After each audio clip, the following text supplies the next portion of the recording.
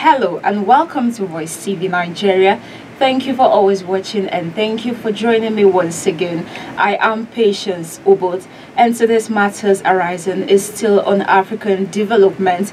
Popular African activists Dr. Arikana have come out to say Africans are not totally united as they are expected to be in terms of civilization and putting in their financial resources. Our problem goes back to the mind. Our ability to solve our problems, it starts with the mind. I'm sorry to say, but it is saddening, it is disappointing, it is frustrating. And as a mother, you look at it and say, my children, what happened? Why can't we wake up from this slumber? Why can't we wake up and say enough is enough? We got to come together. We got to trust each other. And we've got to protect and defend each other against these invaders. How long are we going to continue to mistrust each other, to not believe in each other? How long are we going to continue to be stupid and continue to do the same things over and over and expecting a different result? Albert Einstein called it insanity. I would hope we can all look in the mirror and say insanity no more.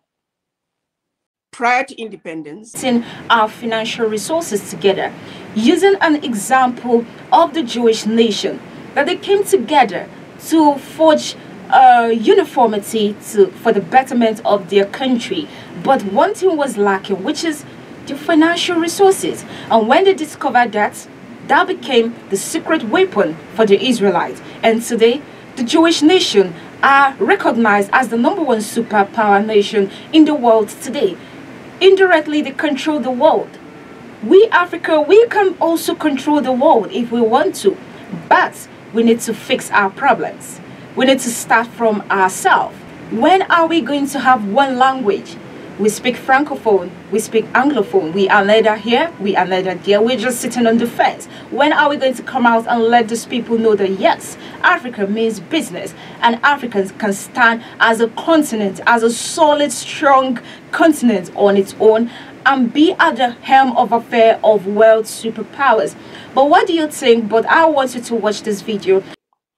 That in 1945, 13 Jewish men met in the library. They didn't even have a place to meet. This was soon after Holocaust. The ideas they came up with during that meeting were based on two facts, two realizations: that there was a need for them to unite, for them to speak with one voice when it comes to issues pertaining to them and their country. They also realized that their unity was useless if they did not back it up with financial resources. So that is all they did. They united. They said, we may not like each other as individuals, but when it comes to their Jewishness, when it comes to Israel, they stick together like superglue. They also pulled out their financial resources. If I may stop for a second, use Israel as an example and the Jewish people. The Jewish people own this little bitty tiny little piece of land, which is a desert. There's only 15 million Jews around the world. Compared to Africa, we have the largest landmass on earth, richest continent on earth, and over 400 million African diaspora. The Jews, their little bitty country that is a desert, financially, they control the world, whether you like it or not. When those Americans in Charlottesville were holding their tiki torches, talking about the Jews will not replace us, you never saw a single Jewish man on television complaining. They complain with their finances. Their dollars speak for them. Jews do not go and borrow money from anybody. They fund themselves. They're probably the most powerful people financially. Their money speaks for them. What do we do instead when George Floyd gets killed and many others were on the street? We make noise and that's it. If everybody that protested could put $1 and say, yes, we want to protest, but we're also going to do something about it. Now we could get somewhere. We could get somewhere. Translate those voices into finances. Let's make that bridge. Let's create that bridge. Let's take a page from the Jews. Let's understand that as Black people, we are the most endangered species on earth. Let's also make a commitment that how long are we going to allow this carnage to go on? How long are we going to continue to be stupid? It's about the finances, my brothers and sisters. If we do not bring our finances together, if we do not understand that my $85 a month for a year is an investment in not only myself, but my children, my grandchildren, and generations to come, then who are we? What is the solution? Understand that the brain drain out of Africa started over 400 years ago with the children of Africa who were being taken out of Africa as slaves. Remember, when they were choosing which Africans to take out as slaves, they chose the fittest, the smartest, that who they felt would sustain and survive the rigorous journey across the Atlantic, followed by those who have left Africa in recent years in search of greener pastures, some running away from famine and wars. But the end result is Africans around the world are building other nations while we are allowing our beloved continent to languish or be exploited. The colonizers have been in Africa for centuries. All they have succeeded at doing is building infrastructure designed to do nothing but extract resources out of Africa. That's all they have done, and that's all they plan to continue to do. We're the only ones who can change that paradigm. And that means the African diaspora must wake up. That means the African diaspora must understand what is really going on and not understand Africa from the eyes of the colonizers, from the eyes of the media that have chosen to paint Africa as a diseased and dying continent in need of rescue.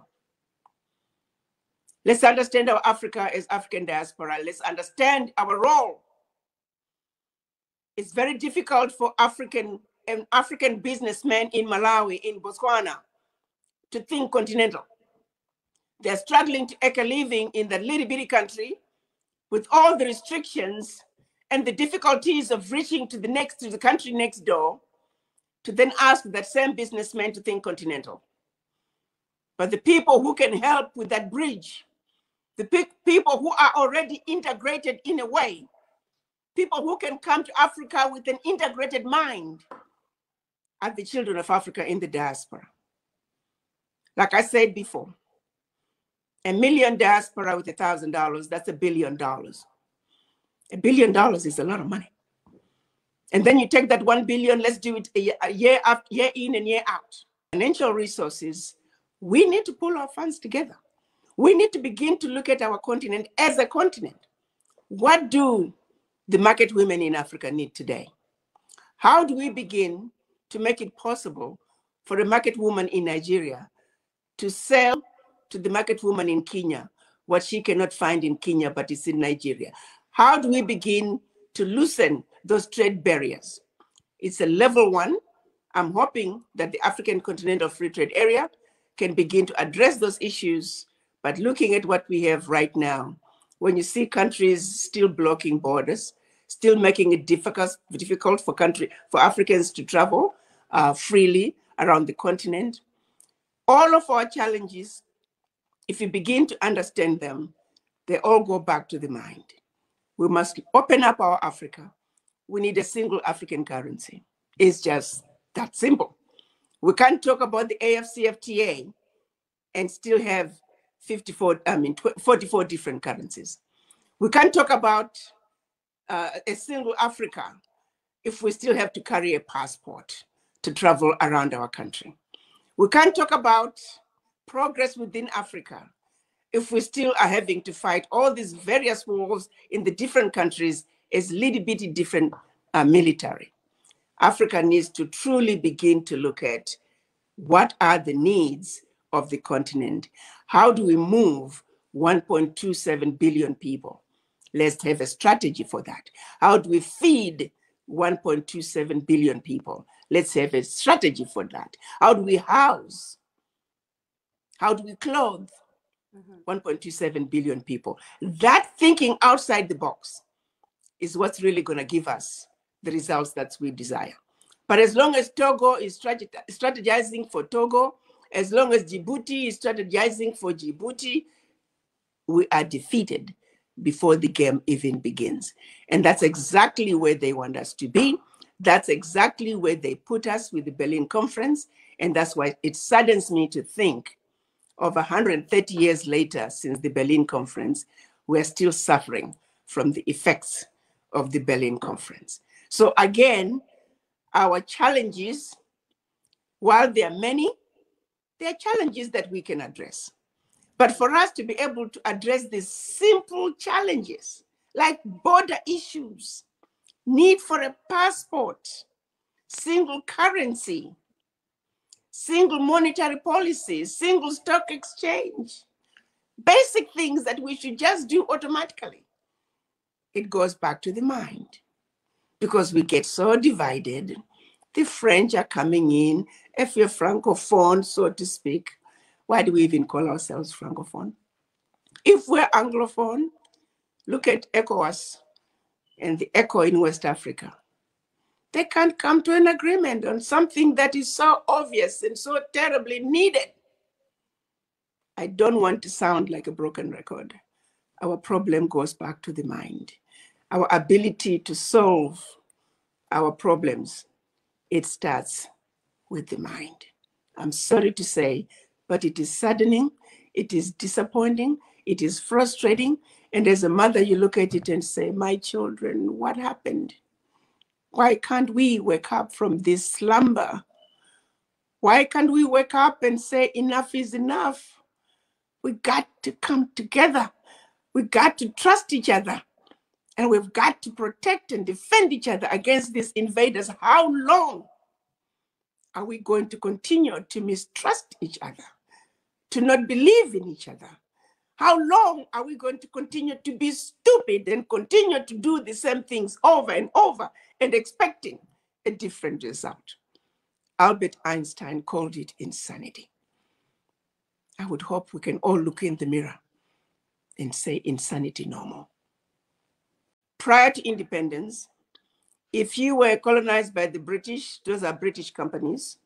If we were colonized by the Portuguese, by the Germans, by the French, those are the major employers in your country. At independence, they just lay low, but they've never left. They're still mining. They're still running most of the industry. 75% of the minerals being traded at the London Stock Exchange are coming from Africa. So we need to strategize and see how we can get into manufacturing, get into mining, those pillars of development that are currently owned by the same people who have been oppressing us. How do we strategize to get ourselves into ownership of the pillars of development? Because we can talk all we want, but if we don't get into these sectors, we're always going to be noisemakers. I like to agree with Professor Lumumba when he says he doesn't blame the Chinese. The Chinese are taking advantage of our Africa because we are missing in action. I was talking to the managing director for the Zambian Development Agency. He said, Ambassador, every day I go to work, I have Chinese lined up outside my office. Not even Zambians are lining up, let alone Africans or African diaspora. So what are we supposed to do? We need development in our countries, but our people are not coming in to take advantage of the opportunities. That's one. The other issue is a lot of these contracts are contractor funded. And that brings us to issue problem number 2. So not only are we not organized in these meaningful associations, we also don't have the funding. Because if we were to be organized meaningfully, we could then pull our resources together. So we're defeated because we don't have the funding to participate in the bidding process for these contracts. So where are the opportunities? The opportunities start with the realization that where we are defeated is unity of purpose. Having associations that we can pull our funds together so we can realize that when we begin to compete financially, we can begin to take over those pillars of development within our countries. The way things are today, it is very difficult for us as Africans to get into those areas, those sectors, those pillars of development because we are defeated financially. We must understand that the one thing that was denied Black people around the globe, no matter where you see us, it could be in Papua New Guinea, it could be in Brazil, in Africa, in the United States, in Europe, in China. The one thing that we were denied is economic liberation. That was intentional. How then do we regroup and build our own financial nucleus? Because as long as we're still having an idea and going to them for funding, we're still enslaved. So it goes back to how do we create those meaningful relationships? It goes back to what we are doing as ADDI,